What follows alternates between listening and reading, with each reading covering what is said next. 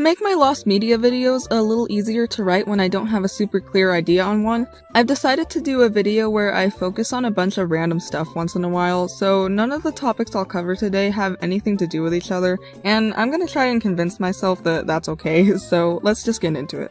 A few weeks back, I made a video about Showbiz Pizza Place and Chuck E. Cheese's. You don't have to have seen that video to understand this topic, but it does help, of course.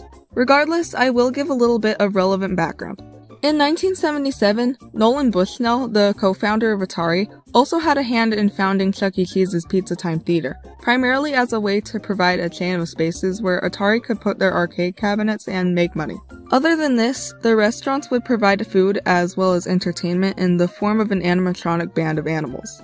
This would be a staple of the chain, and would be one of many to participate in the world of family restaurant animatronic entertainment. Try saying that 5 times fast. After the numbers started to prove Pizza Time Theater's success, and with Nolan Bushnell now seeing the whole operation as a passion project of his, the aim was to extend the idea of that branding even further. Sometime in 1983, Bushnell opened a spin-off franchise of sorts, Zapp's Bar and Grill, an establishment presumably aimed toward adults, though playing on the same concepts.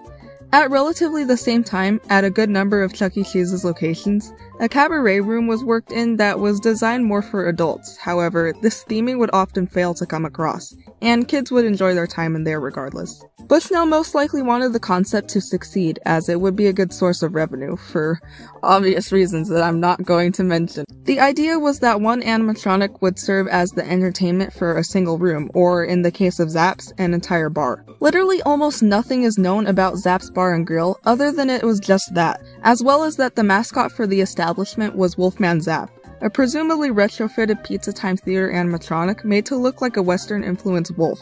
Very few images of him exist online or otherwise, so it's hard to even get a solid idea of what he's supposed to look like. It's safe to assume that an animatronic meant for an entertainment space would have some kind of show tape, a programmed set of motions, music, and voice lines to go along with it. This is the exact basis for an entry on the Lost Media Wiki concerning the existence of such a tape, or even multiple tapes, as it was common for animatronics at Pizza Time Theater to be given multiple or updated tapes as time went on. Very poorly documented, especially compared to its sister establishment, Pizza Time Theater, only 5 Zapp's locations have been confirmed to have existed in San Jose, California, Boulder, Colorado, Tampa, Florida, Reno, Nevada, and Dallas, Texas. It can't be confirmed whether or not all of these locations had a Wolfman Zapp animatronic.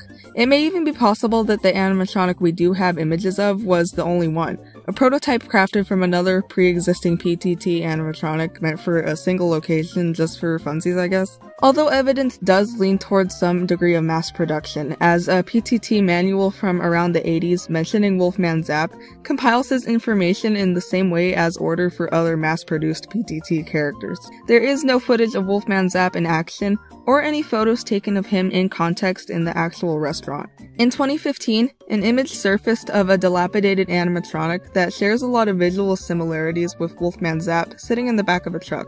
However, it's too worn down to tell for sure that it's definitely him, and with so many other family-owned restaurants creating their own animatronics around that time, it could very well be from one of those. I will say he does bear the same facial structure as early Pizza Time Theater animatronics though. It's unknown what happened to this animatronic or how old the image itself is. It's also not certain when Zapp's closed, but the website Open Corporates has the franchise's dissolution date listed as 1986. If you're interested in learning more about Zapp's and the Wolfman, I will link both this page and the Lost Media Wiki entry in the description. I have always loved Minecraft YouTube. Even if the image of it that I once had in my mind has been tainted by the actions of certain Minecraft YouTubers I used to like, and I'm not affiliating myself with Dream SMP, take that somewhere else. No, my stomping ground nowadays is Hermitcraft, and I don't get a lot of opportunities to talk about it, so I'm excited for this next entry. The YouTuber Grian is a member of the Hermitcraft SMP, but what we'll be talking about is his content from another Minecraft SMP, Evolution, or Evo for short. This SMP followed Grian, among others, as they played through various versions of Minecraft, working their way up to whichever version was the newest as of 2017. Within the span of his run with Evo, Grian uploaded 51 episodes between October 1st, 2017 and September 11th of 2018, 2 of which were live streams, different from the pre-recorded episodes he'd usually put out. Episodes 29 and 38 were streamed live on Grian's YouTube on January 30th of 2018 and April 10th of the same year respectively. Both of these streams have since then been privated, leaving them inaccessible to fans and the general public. Fortunately, episode 38 has been located fully, but episode 29 is still completely lost. This stream is approximately 1 hour, 26 minutes, and 54 seconds long, and features Grian and another member, Tardis, adding a duck beak to a replica of the head of Grian's Minecraft skin located at the world's spawn point. As of 2018, Grian's primary content is Hermitcraft, and to my knowledge, he hasn't discussed or referenced EVO outside of certain themes and Easter eggs in other SMPs he's been involved with as other projects, like Third Life or Last Life or Double Life or whatever it's called. Real fans have been around since it was Third Life, am I right? Okay, well, I looked it up and apparently it's referred to as a whole as the Life series, but whatever, I'm getting off topic, but yes, I'm pretty sure Grian referenced themes from his EVO playthrough and roleplay in the Life series. We've heard no word on whether or not he'll release this episode in any way, but I really don't see that happening because it's just clearly not at the front of his focus. I'll link the Lost Media Wiki page on this topic if you're interested in learning more.